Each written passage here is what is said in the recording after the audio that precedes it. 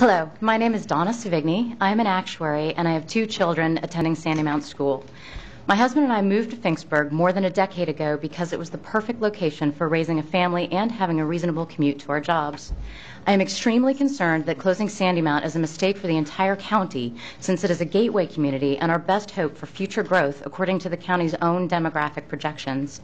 I have 4 key points to make today. First, Commissioner Rothschild recently put forth 6 criteria for identifying appropriate schools for closure. Close analysis shows that Sandymount does not meet any of these criteria. In fact, closing Sandymount seriously violates 2 of the criteria, since Finksburg would be left with no school whatsoever, fracturing our community and sending our kids in 5 different directions much further away from our homes. Finksburg is one of the few designated growth areas in Carroll County's master plan. Why would you close the only school in a town that has expected population growth into 2024? Secondly, the BAC indicates $7.25 million annual operating savings from closing 5 schools with no consideration given to offsets. The following are some preliminary estimates that I've made for these offsets based on school closure case studies and available public data. An increase in transportation costs of $1.9 million. One-time expenses and residual operating costs of $875,000.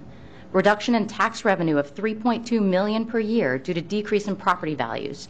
Note that Finksburg provides more than 11% of the county's total tax revenue at $21 million in 2015, the 3rd highest in the county, and has median home prices at $369,000, more than 20% higher than the rest of the county. Finksburg is a desirable location specifically because of the school. These offsets would reduce the net operating savings to only $1.3 million annually from the 5 schools. Closing Sandymount specifically may actually cost the county 3 times more than its individual operating savings. Therefore, annual savings are actually optimized by not closing Sandymount. Thirdly, the 2017 capital budget request includes $7.6 million for kindergarten additions. These should be removed from the budget since it makes no sense to spend money to increase capacity and then close schools, especially when the requests are for schools under 100% utilization. Finally, the BAC indicates $46 million of capital cost avoidance from closing 5 schools. These numbers are inflated by routine maintenance and preventive measures such as roofs and HVAC systems.